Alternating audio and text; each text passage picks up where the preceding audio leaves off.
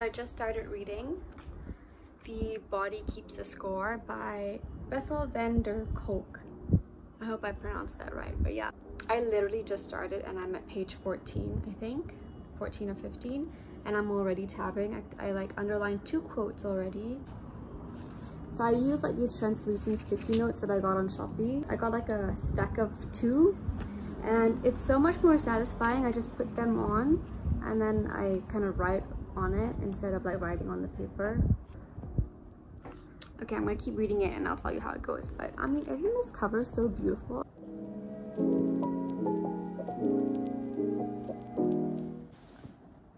I just realized I look like a turnip.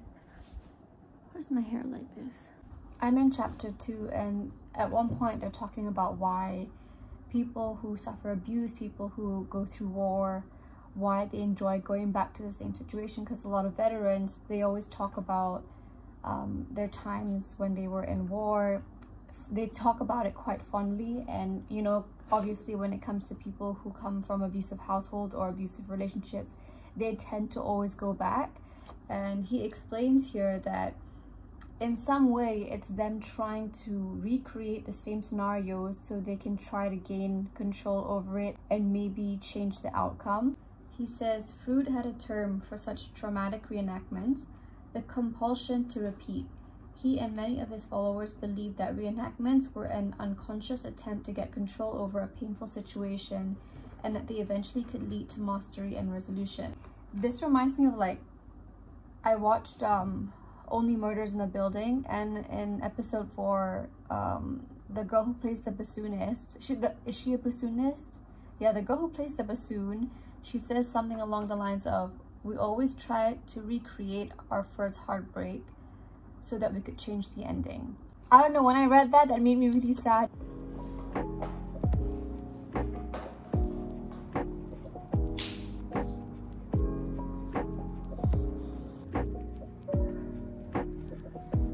Whose cake this is? Look, smell.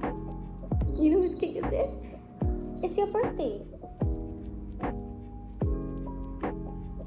I wanted to show you guys that I tried this out yesterday and it's really good, because I know that whenever I use like a hydrating serum, I should use it with like a damp face. So instead of just leaving my face completely wet, I spray this on and then I go in with my favorite, this guy. Oh, oops, everything fell down.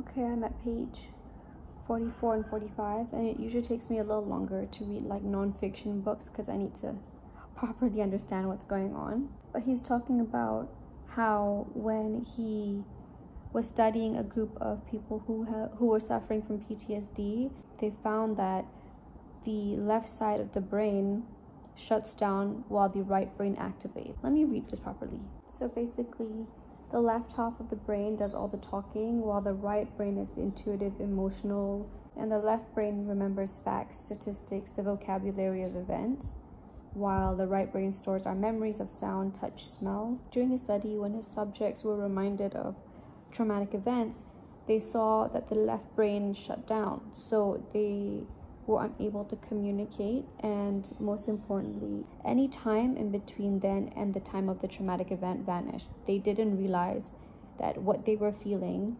was not happening at the current moment. When something reminds traumatized people of the past, their right brain reacts as if the traumatic event was happening in the present time.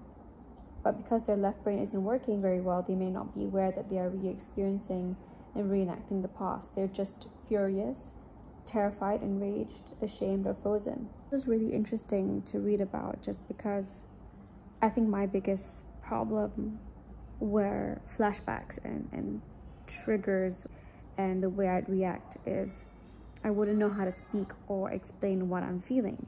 And I'm someone who communicates very well. I like to talk and I'm very good at talking. So it is funny when suddenly I start stuttering, I can't find the right words, I space out a lot, I have like attention problems and I have memory problems. I start forgetting what I want to say, what was that I was talking about, because it just feels like I'm scared. That's the only way I can explain it, is that I just feel like I'm scared. And it's never been easy to explain that to people because they're like, why are you scared, you know? So yeah, it's interesting for someone to put that in a way that makes sense. It makes so much more sense now that when I do remember a memory and my right brain activates and all these emotions come up and all the images come up, it makes sense as to how emotional I get. All this time I just thought I was like tripping, you know? I thought I was like, sometimes it feels like, oh, have you properly gotten over it if you get this emotional? Like, it's not that I'm not over it, it's just that my brain doesn't comprehend, it can't understand that it's not happening to me at this current moment. It's just a re-experiencing of a bad event. Oh my god, I'm crying and it's only chapter 3.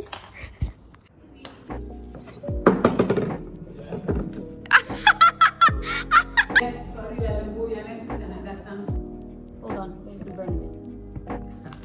Happy birthday to you. Happy to you. I'm trying out the Glowish by Huda Beauty Multi-View Skin Tint in the shade medium. It's a little bit tanner than most of my foundations, but I like the shade. I don't know if I like the formula because where my pores are huge, it separates. Like, I feel like if you have really obvious skin texture, I would skip this. Sorry. But it's fine. I just want to test it out for the day and see if I'd recommend it to you guys. Anyways, I'm going to try out Tarte's Breezy Cream Blush in the shade Peach Sunset. I like the packaging. Makes me feel like a mermaid. Look. This peachy color. I like it. It is nice. It's very natural, but I wish it was a bit more pigmented because I really like a lot of blush, so I think I'm still gonna go over it with a powder blush. But if I'd rate it like a 7 or 8 out of 10 because the formula is nice. It blended out really easily and the color is really pretty.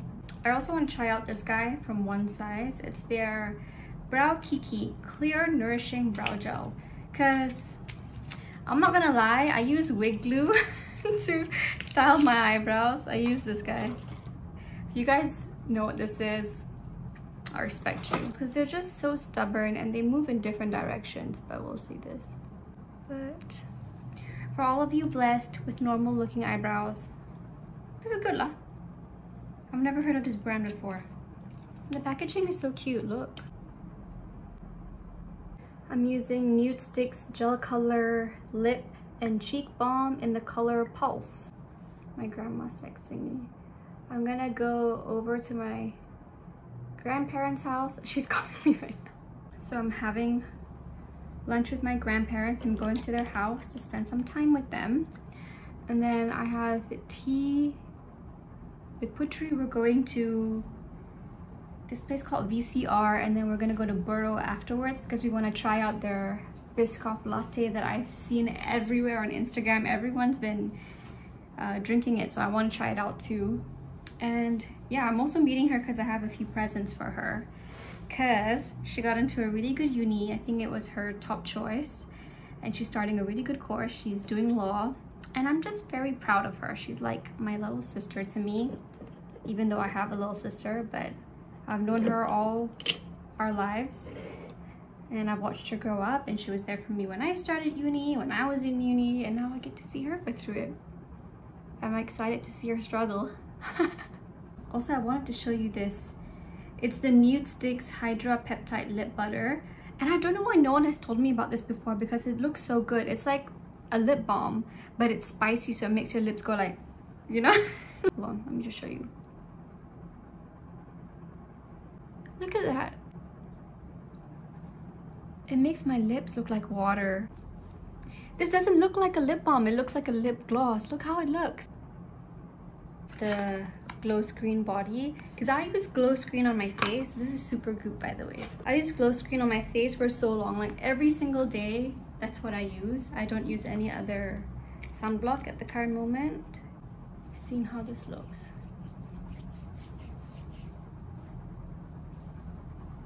I think it's a little bit of a shimmer, but a little trick that I like to do is I grab whatever highlighter I have a big brush and just go over the high points of my body so that it like pops out. It makes me look a lot healthier, especially in photos. This is what I like to do. Major tip. And also this top is from Shopee. The jeans are the thrifted ones that I got. It's a little bit big, so I had to pin it a little bit. So I'm covering it with my hair, but otherwise, I mean, it's pretty reasonable for a Shopee top, right? It's a bodysuit. I think I got it for, I don't remember how much I got it for, but I'll link it down below as per usual.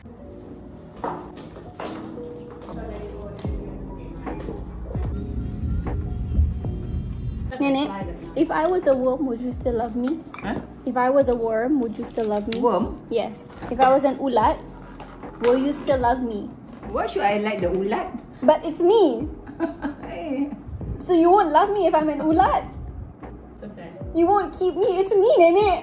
What if I say, Nene, it's me? You know, Allah, not God won't do that to you. She won't love me if I'm an ulat.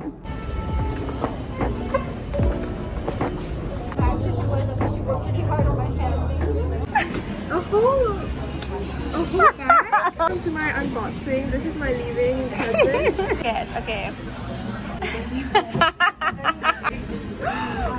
I know, of right? course. For your... No, the thing is, you already showed me this on FaceTime. Why? Shay, it's huge. Why'd you get me so much? Because I felt like you needed... I'm gonna lose it all. That's why. So I love it, I love it, I love it. Hey, this is so cute. I'm gonna wear it now. Look, I wear it all the time.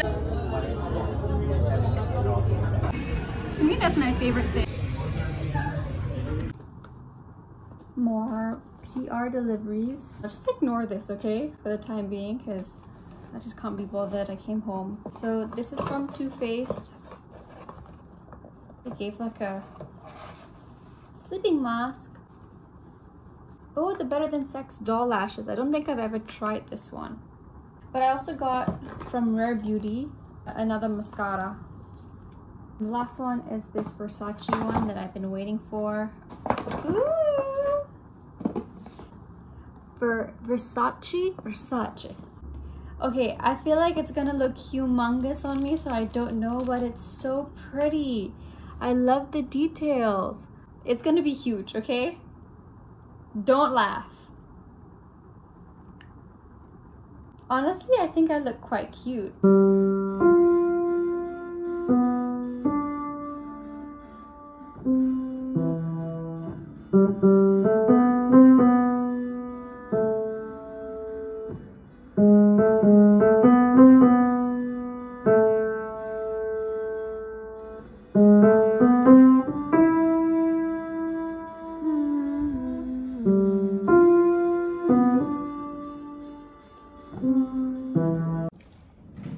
Blazer is thrifted, pants are thrifted, top is stolen from my sister, and I got a parcel today, so I'll unbox it in the car.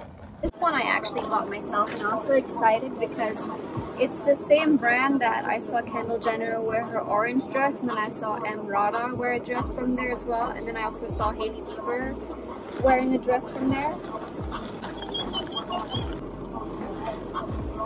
Look at it, Joel! It's like knitted. Back in bridge. Also, I'm back at Bongsar again because we didn't want to admit this yesterday, but me and Putri, we forgot about burrow, and that's the whole reason we went yesterday, is because we wanted to go eat at burrow, but we forgot because I came there and I had a tummy ache because I didn't eat the whole day. Just a side note, never eat tom yum on an empty stomach. So yeah, so I'm back here again. This time I brought Julia and I brought Inara because I want to go to burrow, and this time I won't forget.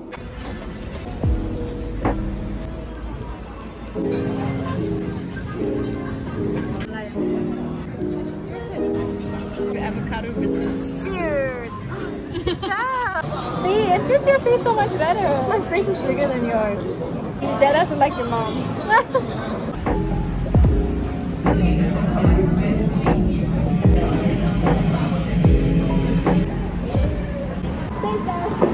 bcus. I want to see what it looks like inside. Oh, it smells good. Oh, Very pretty. Let's show them.